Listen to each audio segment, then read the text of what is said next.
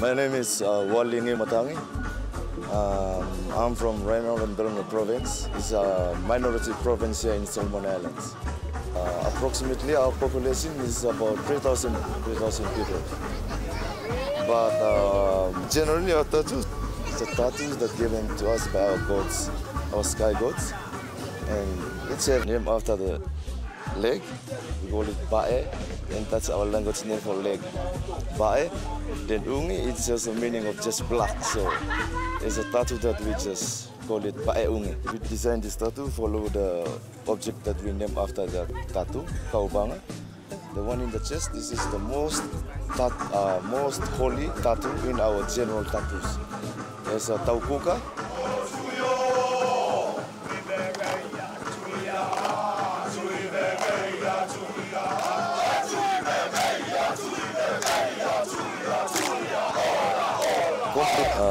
The tattoos on the legs, we call it Bae Ungi.